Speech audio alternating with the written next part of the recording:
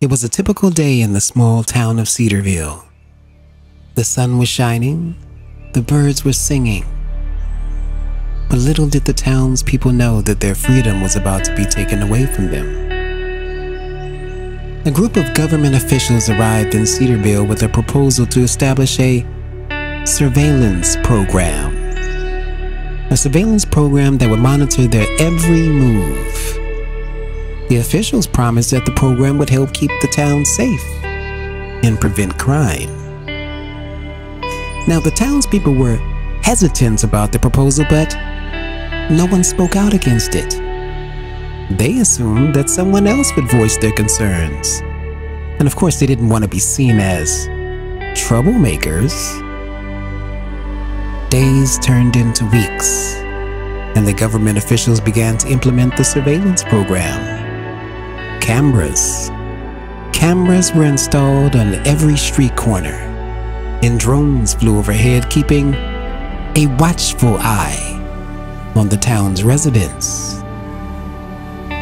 At first, the townspeople didn't notice much of a change, but soon they began to feel like they were constantly being watched. They felt like every move was being monitored, and they couldn't do anything without being scrutinized. But still, no one spoke out against the surveillance program.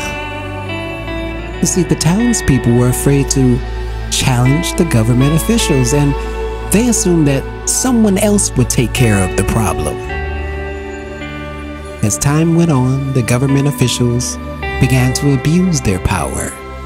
They started using the surveillance program to spy on political opponents, and of course, people they didn't like. They even began to arrest innocent people for crimes they didn't even commit. The townspeople were outraged. But guess what? It was too late. They had allowed the government to take away their freedom, and now they were paying the price. It wasn't until a brave citizen named Harvey stood up against the government officials and things began to change. He organized a protest and demanded that the surveillance program be dismantled. Slowly but surely, more and more people joined the protest, and eventually, the government officials were forced to listen. The surveillance program was dismantled, and the townspeople were finally free once again.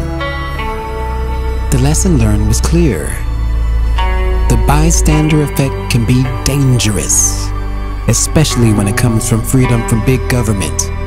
We must always be willing to speak out against injustice and fight for our rights, no matter the consequences.